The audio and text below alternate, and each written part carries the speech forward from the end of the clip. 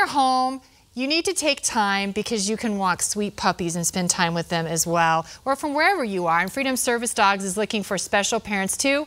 Puppy sit. You're going to love this. Here with how you can help, Erin Conley, and down here. What are you doing? Look at this. Do you want to get a shot of this? It's Sinatra. Are you ready for a belly rub? Yes. Oh, what a sweetheart. I know. So first, give us an overview of what you do. So Freedom Service Dogs is a Denver-based nonprofit, and we custom train service dogs and match them with people with a variety of disabilities completely free of charge. Okay, story of Sinatra. Well, this sweet boy, he is a little over a year old. He's a standard poodle. Are you tired? And he spent the last few months living with a volunteer puppy raiser where he got all of his basics. And now he's back at our facility in Inglewood, and he's going to complete his service dog training. He's so dark. I'm trying to see. Can he sit up? Can you sit up for us? Oh, he's God. just so relaxed. He's so relaxed. Now, what's the best way to be a volunteer puppy raiser? I mean, it takes a special heart. It really does. You know, it's a lot of dedication. You're looking at having the puppy in your home for potentially 7 months, so of course you get really attached and you bond with the puppy. You're responsible for teaching them basic obedience, house manners, getting them out in public, getting them socialized to a variety of people, places, things, experiences, and really setting them up to become a wonderful service dog. So how in demand are service dogs? You know, we're seeing a really, really high demand, and to give you an idea, right now on our waiting list, we have more than 100 people who have applied. They've been accepted to receive a service dog, and now they're waiting, which means that we need to find the appropriate dog and put them through the training so that we can get the dogs in the hands of people who need them most. So now, you may have said this, but Sinatra, almost ready? Because you have a graduate. You actually graduate the puppies. We do. So we do 2 graduations per year.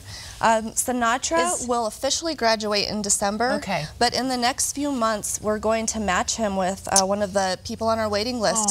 So he's pretty close to finishing. Oh, that was too much, wasn't it? How long do the volunteer puppy raisers have puppies then in their homes? Sometimes it can be as long as 7 months. Because they all train differently. Yep, they train differently. We get them at different times.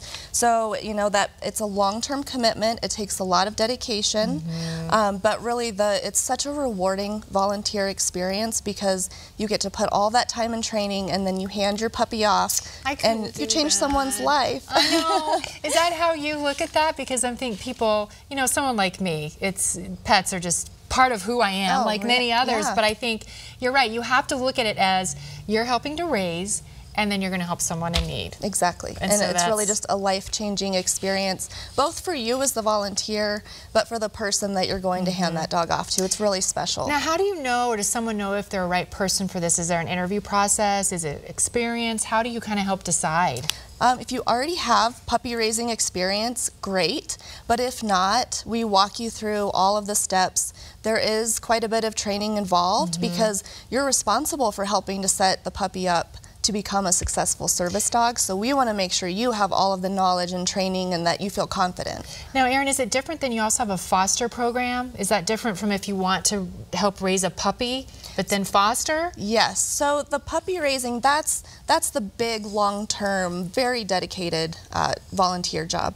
We also have other opportunities. For example, if you want to take a dog in training home for the weekend and give them just a little break from the kennels, help them get used to life in a home environment, that's a way to get involved, but where you're not committing day in, day out to raising a puppy.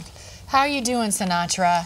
I think he's doing okay. Are you doing just okay? Oh, and this is exactly what he should be doing, you know, as a service dog in training out in public, just laying down while I am interacting, and he's just hanging out. Well, keep us updated. Always a pleasure to have you in. I know, and you always are bringing the different puppies, so we get to our crew goes crazy, of course. You have a good day, Sinatra.